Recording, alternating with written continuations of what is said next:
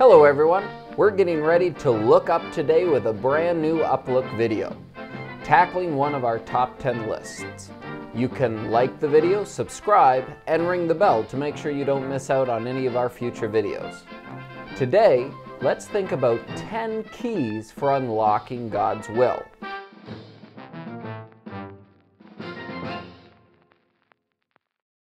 It's a sober fact that if you become a billionaire or a president, but didn't do what God designed you for, you would have missed out on His best for you. It's a wonderful moment when you feel the gears meshing in your life and know you're discovering that good and acceptable and perfect will of God. Romans 12:2. It's not a scavenger hunt. God wants us to know, but there's a way to find out. And here is key number 1. And this is probably one of the most frequent questions that you've been asked. Absolutely. And here's number 1.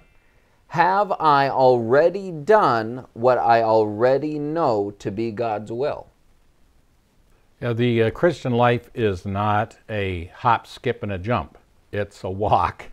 And we need to take the step that God puts before us. So He's not obligated to show me anything else until I take the step He's given me to do. Jonah wasn't thinking about going off and living a licentious life. He just wanted another option to going to Nineveh. But the Lord said, no, this is the next thing in the path for you. And so if God has put His finger on something, you need to get baptized, you need to witness to your neighbor, whatever it is, don't be asking God to show you something down the road. The Word of God is a light to our path. If you've got a flashlight, you're in the dark, you don't shine it way down there. You'll trip over a stump or a root right at your feet. You put it there and you step into the light. Then the light moves and you step into the light. And that's how God reveals His truth to us. So we have to ask ourselves that question. Maybe the reason God isn't showing me something else is because He's already shown me something and I just haven't taken that step yet. And number 2, am I willing to be content where God has presently placed me? We might say, Lord, I'm willing to do anything. Well, except what I'm doing right now. And 2 times in Luke's Gospel, chapter 9, we have people saying, Lord, I'd love to come and follow you, but let me first go and do this. You can't say Lord and me first in the same sentence. Either the Lord's first or you are. And so sometimes we're just discontented with what God's given us to do. And we need to realize, no, this is the place God has me right now. And when we realize that, then God understands that we trust Him and we're willing to work with Him. We're not pushing Him away and saying, Lord, I don't like your will. I want something different, like a petulant child. And number 3, am I regularly reading the Word? That's where His will is revealed. I think that's true. 99% plus 1 of the will of God is found right in the pages of the Bible. Now, not always in the most direct way that I think. Sometimes it's a precept, a statement. Sometimes it's an example. Sometimes it's a principle God is going to use to show me. Sometimes it's someone else's statement in the Bible that may seem to some people not to really be directly related to the issue. But as I read the Bible, God speaks to me. He directs me through His Word.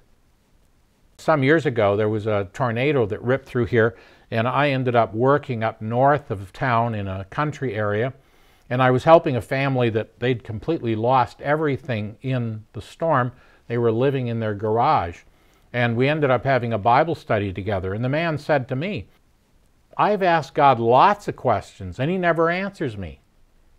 And I said, well, do you read the Bible? He said, well, no. I said, well, that's the reason. The way we talk to God, that's called prayer. The way God talks to us is through His Word. You got a one-way conversation going there, buddy. You need to let God speak to you through His Word, and He'll answer if you're listening for His voice.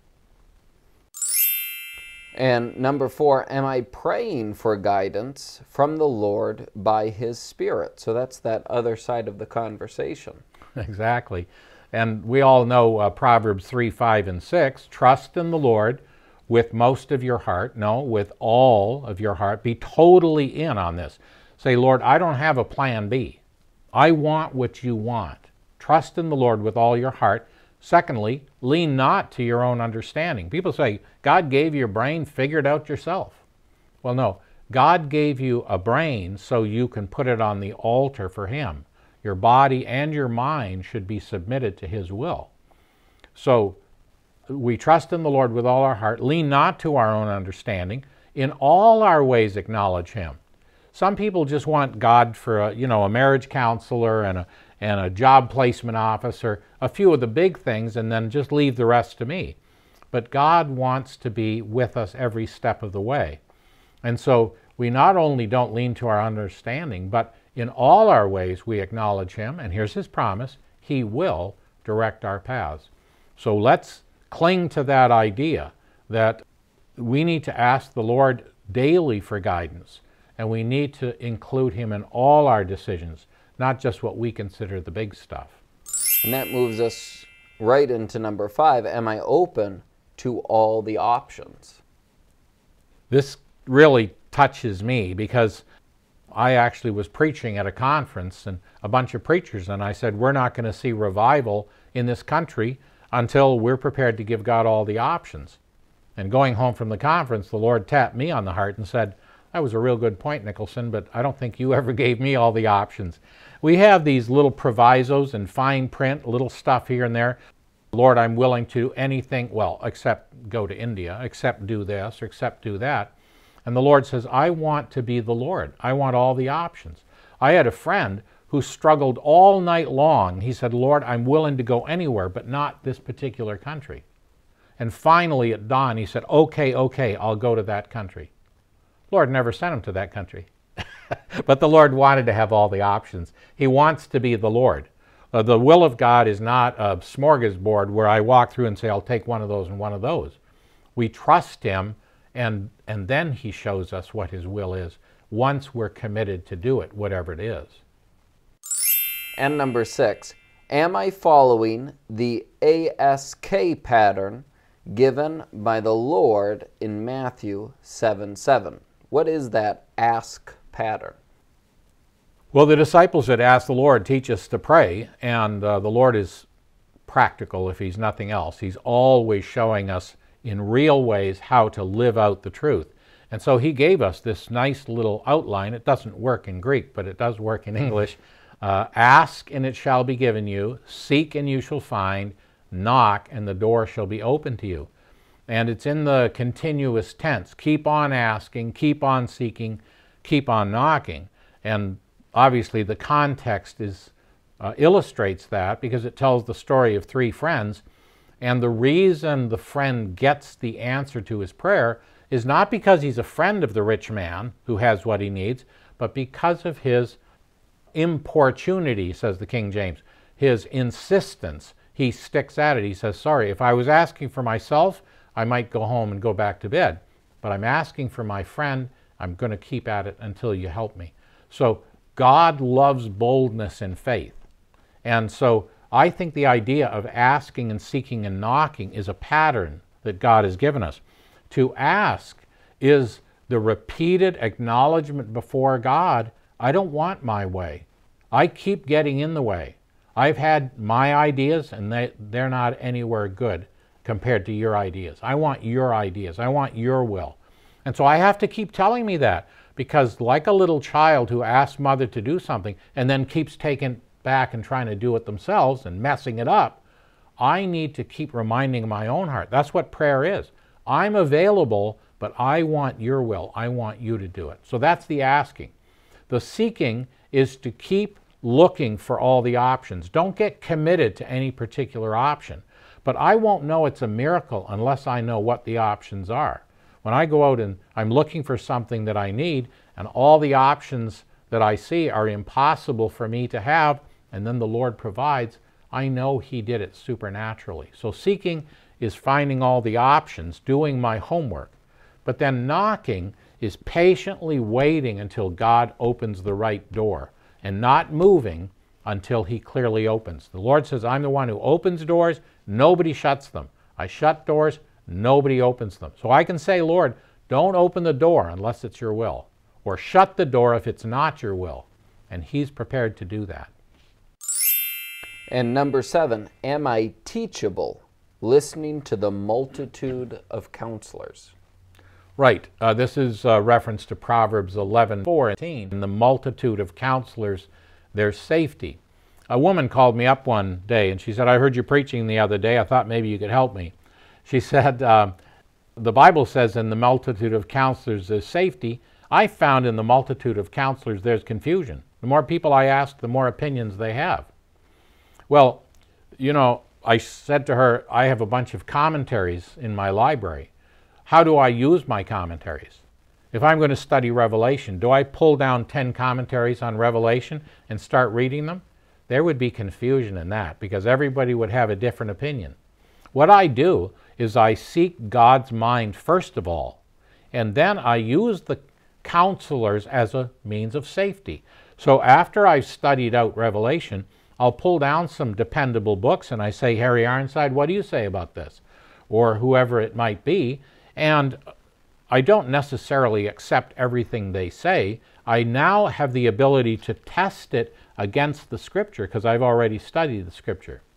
So when I'm going to use counselors, instead of going and asking them their opinion, who cares what our opinion is? To ask them, here's the situation. What do you know from the Word of God that would give me a more complete view?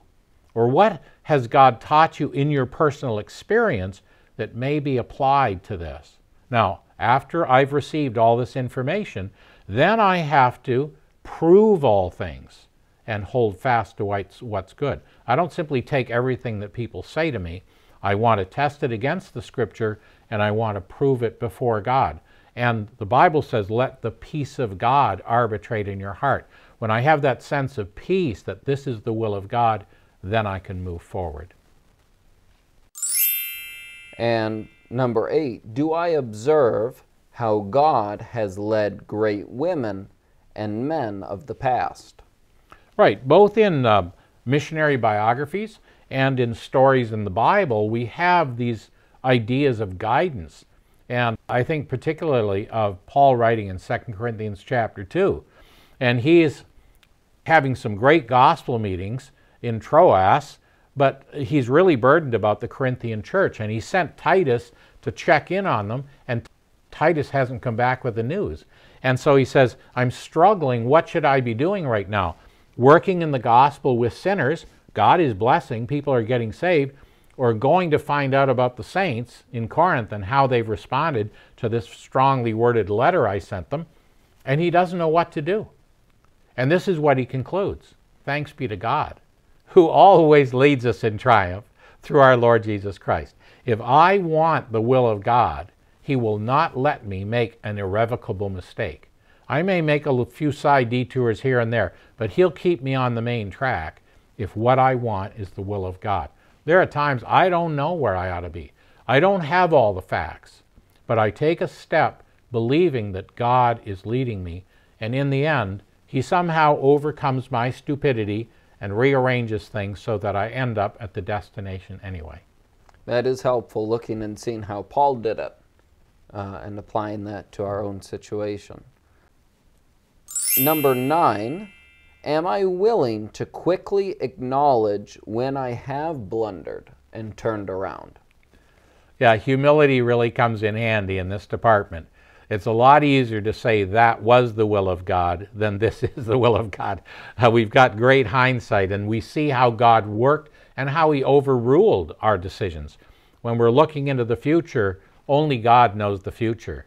And so that is a struggle. But when I do make a mistake, the best way forward is to go back. Go back to where I got off the track and get back on the track.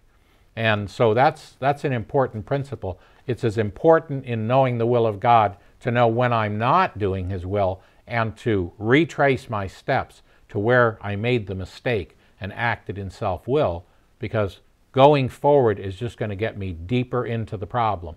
I need to be willing to acknowledge it and get back on track by actually going back to where I got off the road in the first place. And then number 10, do the next thing. Yeah, there's an old poem that's called Do the Next Thing. You can look it up online. It's a great little poem, although it's written in kind of an archaic English. But Psalm 37:23 says, "The steps of a good man are ordered by the Lord, and he delights in his way." So it's not only that I delight in the Lord's way, but he delights in my way when I'm following his direction.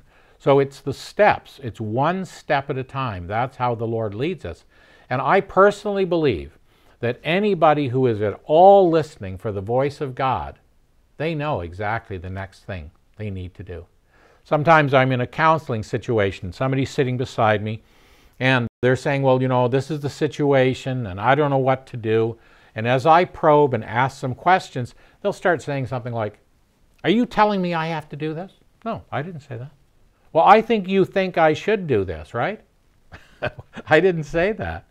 See, I think the Spirit of God has already shown you what to do, and you're just looking for the courage to do it. But if we're listening to the voice of God, he's speaking to us, perhaps in a still small voice.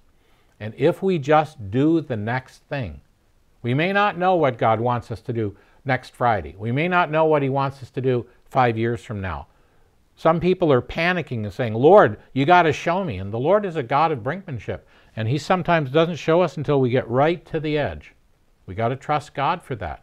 Someone has said, faith steps on the seeming void and finds the rock beneath. And so when we step out in faith, God will prove himself faithful. But do the next thing. It's one of the best lessons about the will of God. You already know something you could do, so go ahead and do it. And before you know it, God will show you the next step too.